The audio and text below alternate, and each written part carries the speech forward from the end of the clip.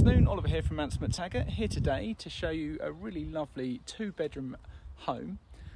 Bit unusual this one because it was actually part of what is a former cow shed, which you can see behind me, but they were all converted into 4 homes in approximately 2008, so a bit of an unusual one, but really interested to show you this one today, so let's go and have a look around. So just give you an idea of where we are before we go inside. So as I mentioned, former cow shed, converted in 2008, so a bit of an unusual looking building, but they do really work inside in terms of the space and natural light through these lovely big windows and things. So just at the end of this road is the main Loxwood Road, post office and shop within just a couple of minutes walk. So you can just see other residential properties in the nearby location. Got a nice pond, which there is actually a lovely little place just to sit out and enjoy the sun. There's a couple of small commercial businesses in the location, little independent shops. So you've actually got a Vets here, a Apple specialist, fix your Apple phone and bits and bobs. This car park that we come onto is for the use of the commercial businesses.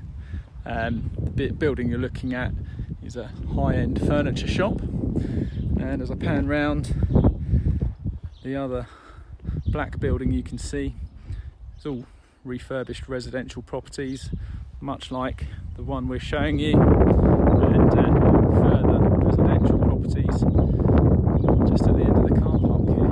Just over here, so 2 spaces, one behind the other.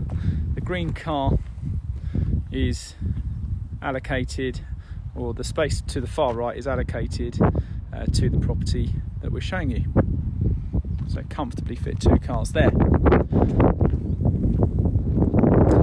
And just to the end of this lane just leads into essentially equestrian fields and paddocks, but there are lots of public bridleways, footpaths, which take in all manner of directions. If you head just up there, turn left, you can actually be at Marks and Spencer's. There's a Marks and Spencer's shop as part of the Alfold petrol station, which is, I'm told, within a sort of 10 to 15 minute walk, all off road, so that's very accessible. You can also walk within a couple of minutes to the local shop and post office, but there's lots of country walks, bridleways for miles and miles. You can access the Roger Tichborne pub in Alfold Bars, and even onto Loxwood and Rudrick as well. So for those looking for quick access to some green space, this is a fantastic location. Okay, so here we are outside. This is number 2, Black Barn. So got this lovely pedestrian gate into this really nice pretty front garden, just through this little archway. As you can see, I think when the vendors bought this, there really wasn't much to the front garden. I think there was a bit of artificial grass down and things, so they spent a lot of time and money out here to bring it up to a good standard. It's a really interesting property, so let me take you inside. So open straight out into the main reception room. So you've got this lovely engineered wood floor that's down on the floor. It's a really light, inviting space. Space there for coats, shoes. You've got a recess under the stairs, which is a perfect place for TV, bookshelf, things like that. So really, really well presented throughout. There is an alarm. So you've got downstairs loo just in this door here. I'll just pan round just to give you an idea of this room. So really light and bright, very welcoming as you come in.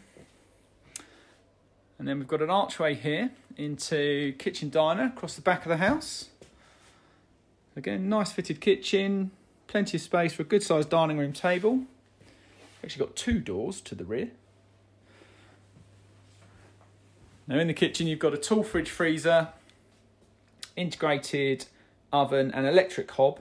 There is a full-size dishwasher and space for the washing machine. I'll take you out into the rear garden in a moment. Let me just take you upstairs first.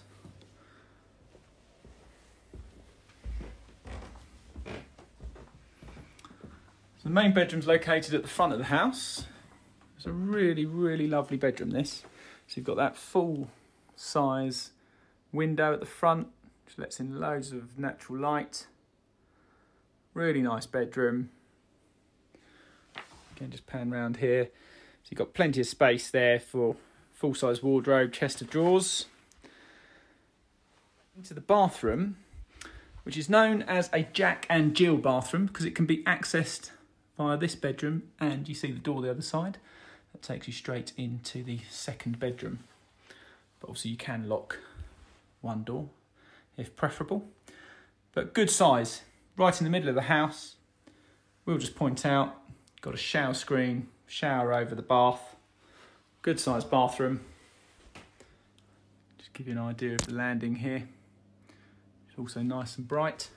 And then into the second bedroom, located at the back of the house, which has a bunk bed in it at the moment, but rest assured this is a good double, this.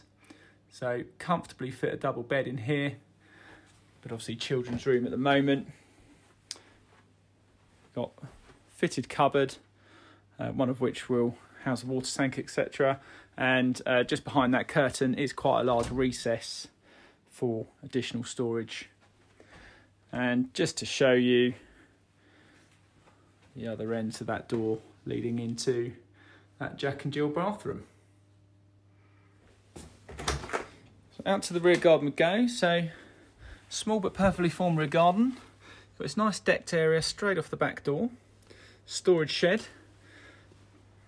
Now we're on an air source heat pump here.